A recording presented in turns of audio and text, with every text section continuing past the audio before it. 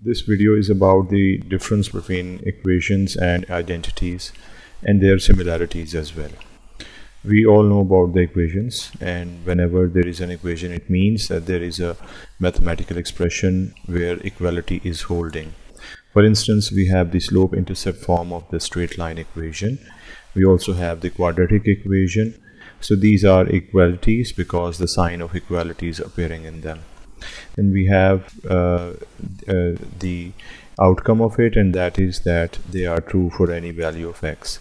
When we put certain values of x, the answer will be verified, that is right hand side will be equal to left hand side, so that equality will be established. But this might not happen for all of the values. For example, this is happening only when x is equal to -2. If I put -3 here, for example, the answer will not be equal on the two sides. So for such equalities where the certain value is enabling the equality, we call it an equation.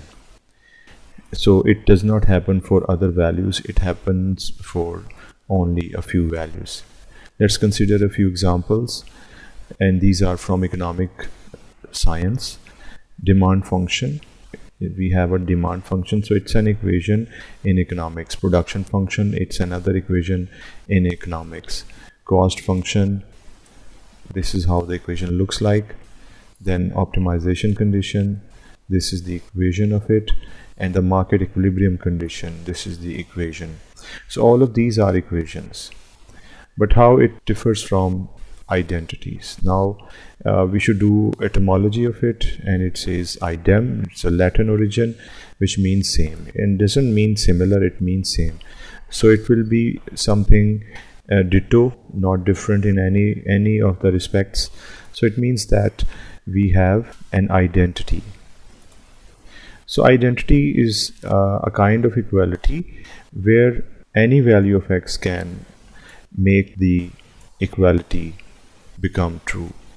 For example, if I take this trigonometric function, that is sine square plus cos square theta, it will always be equal to 1. No matter what value we choose for theta, answer will be always equal to 1. So this makes it an identity, and it's not just an equation, it is an identity. We can experiment by using our calculators or computer that for any value of the angles, the answer will be the same. So identity is used to represent an identity, this 3-bar equality actually. So we can experiment with 30-degree angle, 60-degree angle, 90-degree angle. The answer will always be equal to 1. Economic example of identity is the equation of profit, because whenever we take the difference of revenue and the cost, the answer will always be equal to profit, and that is represented with pi, r minus c. Deducting cost from revenue will always give profit, therefore pi is identically equal to r minus c. So now we will call it identically equal to.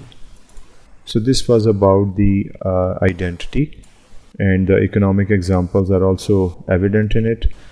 And a mathematical example, it's a etymology, various economic examples of equations, and this is how we can differentiate between the equations and identities.